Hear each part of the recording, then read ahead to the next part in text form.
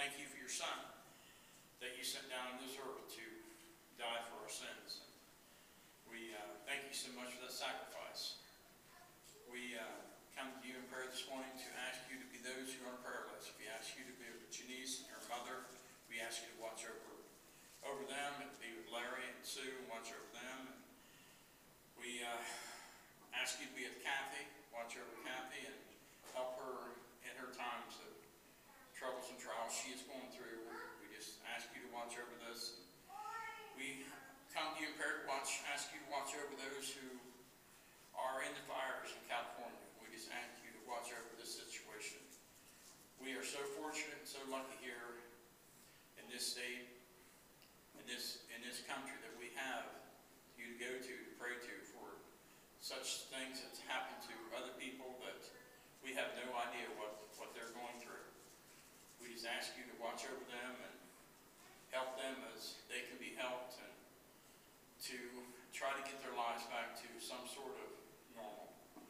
We ask you to go, we go through this today through our lesson.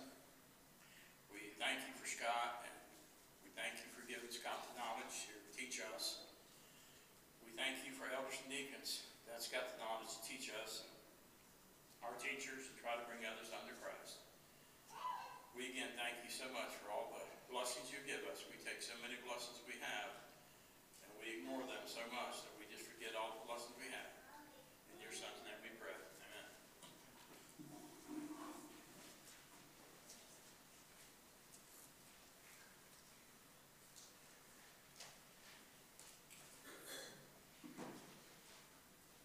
Okay, the microphone up here. Number 118.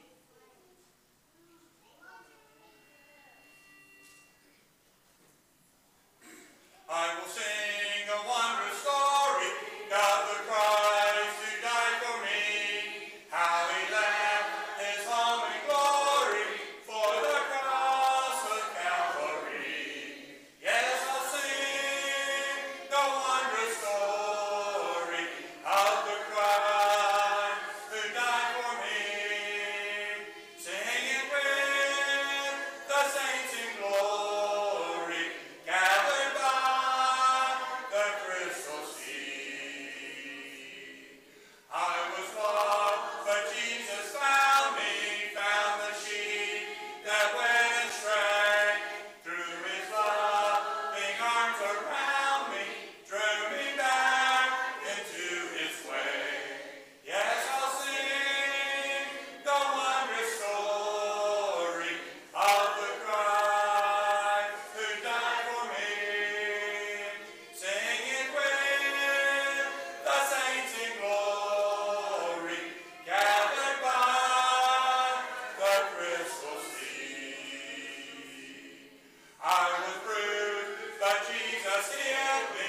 Pain was out from many a fall. Sight was gone, and fear possessed me, but he freed me from them all. Yes, I'll sing the wondrous story of the Christ who died for me.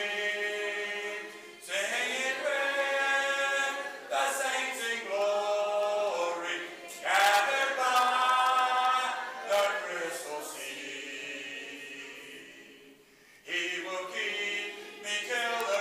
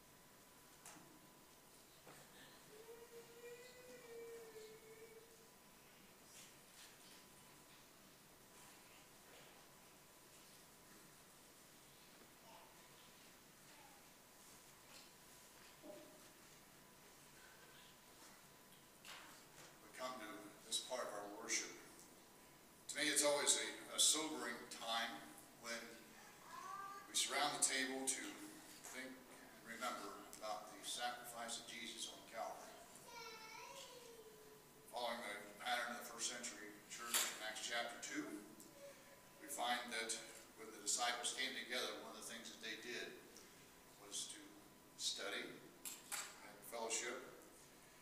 And they also had this memorial service.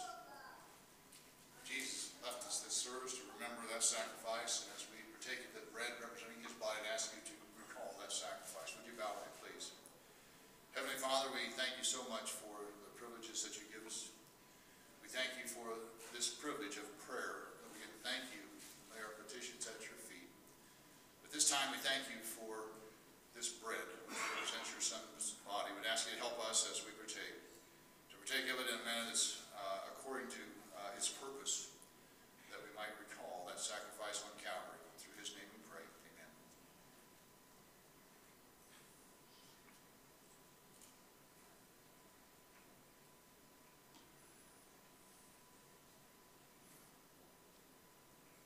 Would you continue to pray with me, please? Heavenly Father, we thank you again for this fruit of the vine. We ask you to, through the eye of faith, see that sacrifice, to truly appreciate what you've done for us. Through your Son's name we pray. Amen.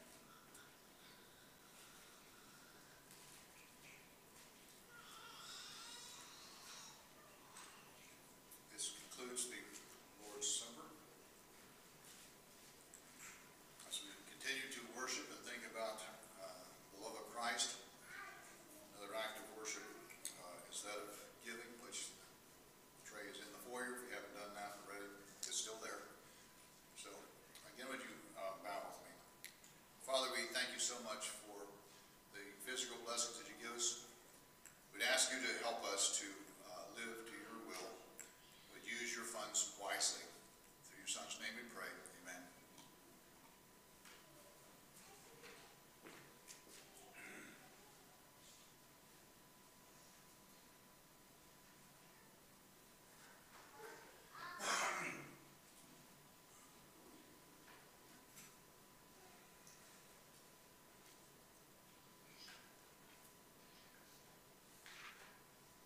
Number 484. 484.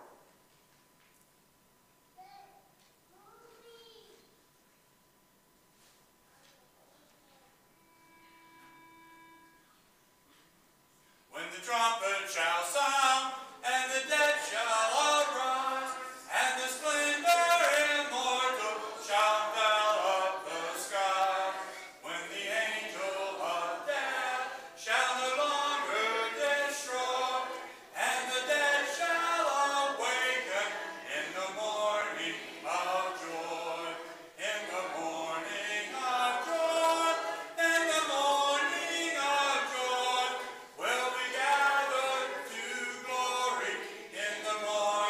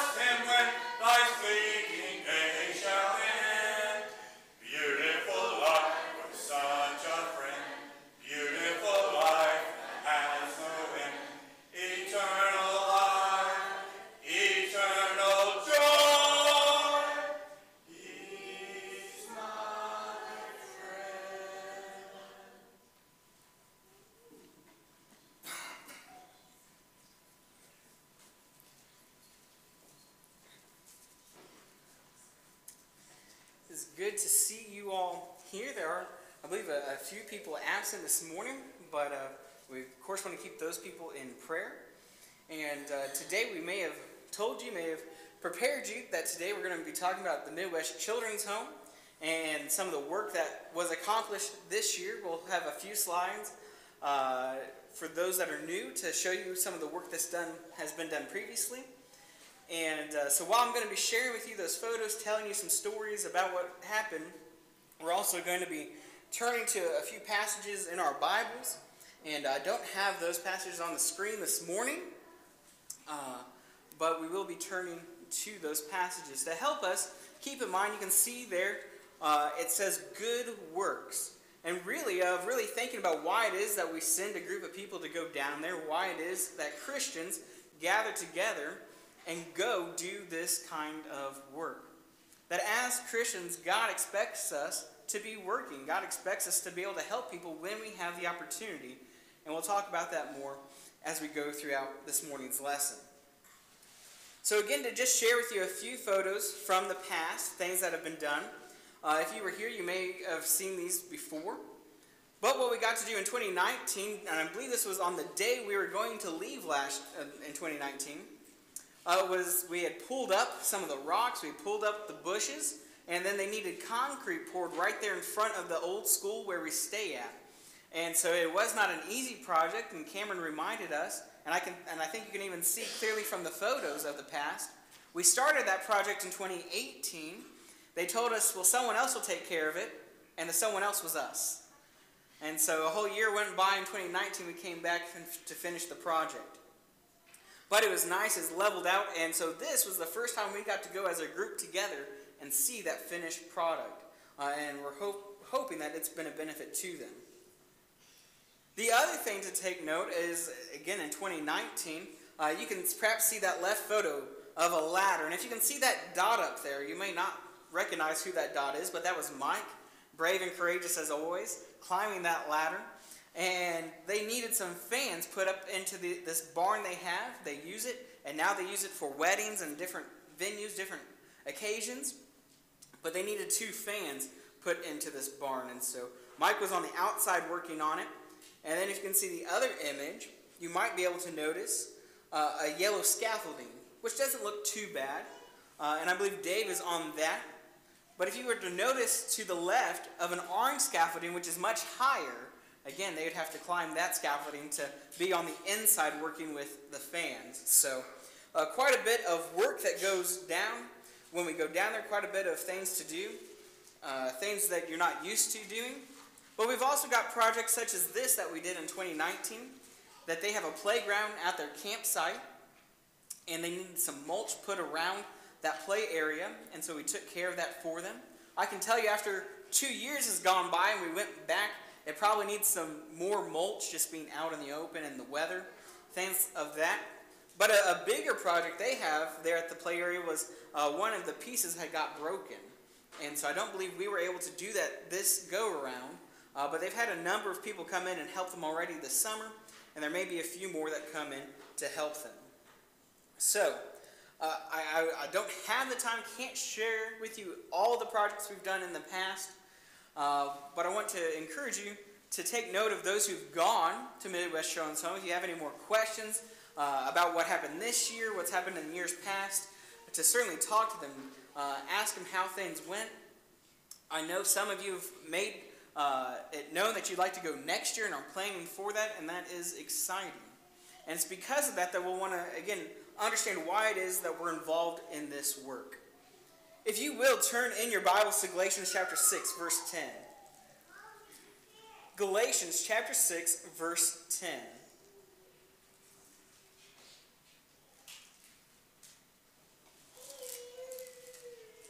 Galatians chapter 6, verse 10. And as we see how it tells us as Christians how we ought to live our lives. It says, therefore, as we have opportunity, let us do good to all, especially to those who are of the household of faith. As we have the opportunity. There were those who went down who had to take off of work, who had to schedule around other things, and said, well, I'm going to go down and spend time at the children's home. I'm going to have the opportunity from morning until night to work, to help these people out. The children's home, they have the people who live on site there that take care of children. And I believe every Sunday that they take those kids to services, they go, they meet with the Lord's church in that area, perhaps different congregations depending how many are down there. But it's an opportunity for us as a part of the Lord's church as well to go down and help these people as much as we can. And again, I've already said, and I hope from this presentation or presentations in the past, that you don't walk away with the idea we are the only people that go down and help Midwest Children's Home. There are many other people that go down. Now, sometimes they may go just as long as we do, a whole week. Sometimes it may just be a day, just a weekend. But Midwest Children's Home appreciates all and any of that work. And so as you think about next year, and you think about if you want to go, and you realize, well, I just can't commit a full week, perhaps you can commit a day or two, as you have the opportunity to do good to all, but especially the household of faith. And so we're doing that for those people there. They're fellow brothers and sisters in Christ, members of the church, and we're taking care of them, helping them in this way. Another passage we can turn to is Titus chapter 3. Titus chapter 3, verse 8.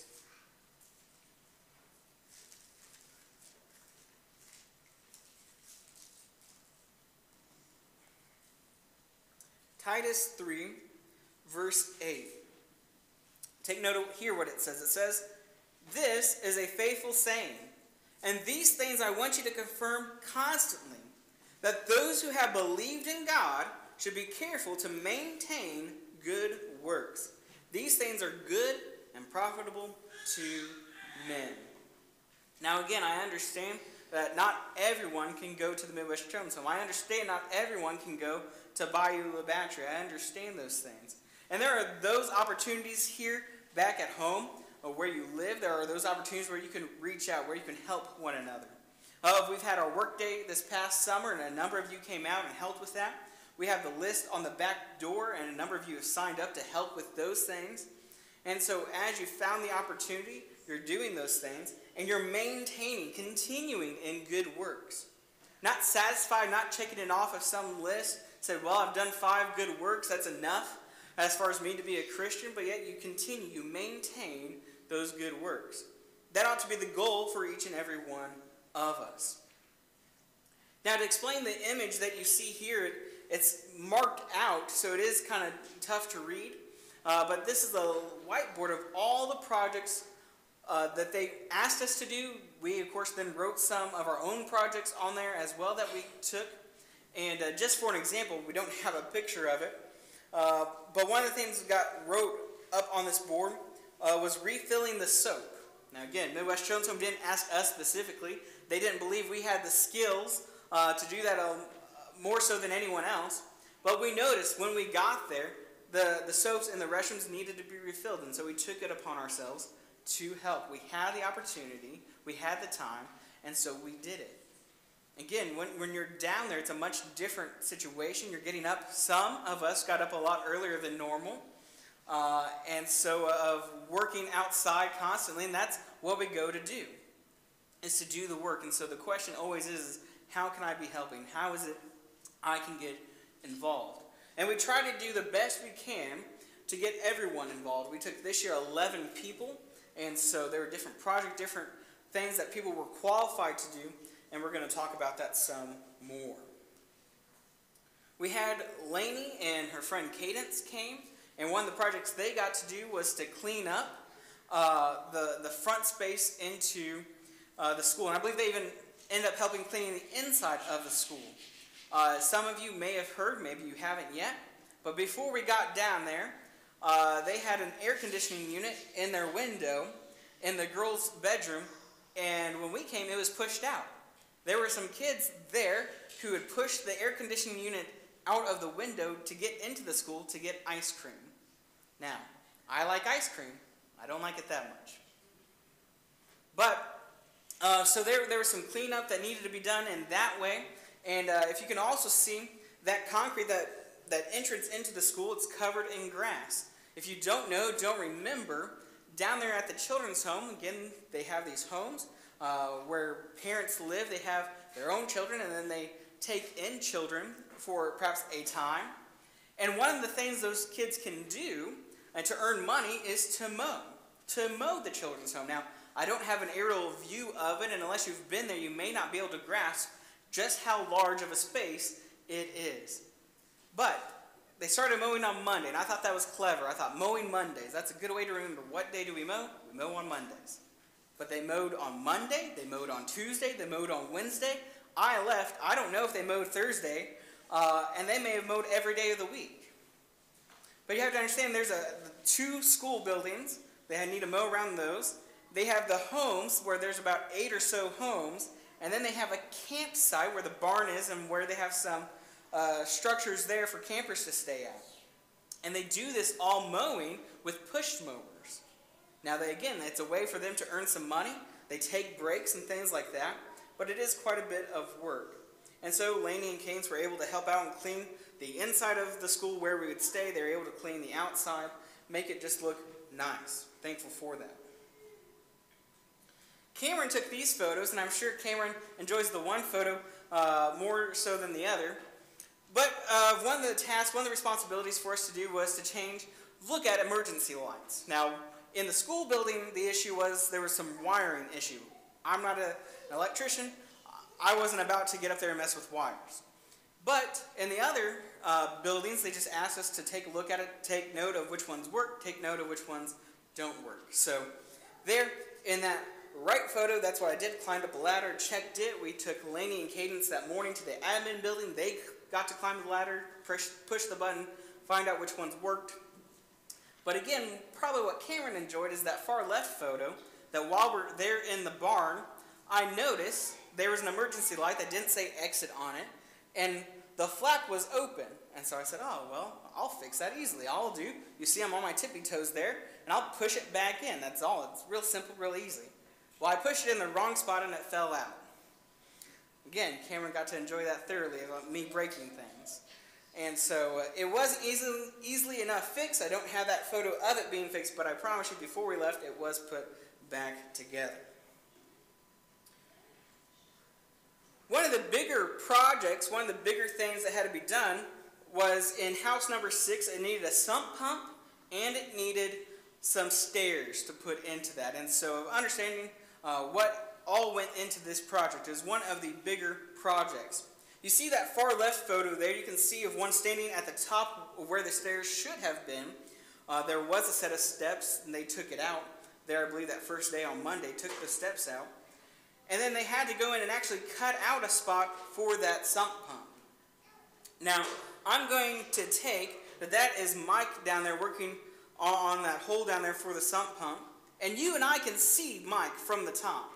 But what I was told, I wasn't there, but there's about 8 or 12 feet from the top to the bottom. And Gordon was standing at the top of that, looking down at Mike. And when Mike was using the saw to cut the concrete, there was so much dust, Gordon could not see Mike. Just how bad it was. But again, it was something that needed to be done. It was necessary. And because of the work, then now they have a working sump pump. Down there, you can see Akeem found himself down there as well to help out and work with that project.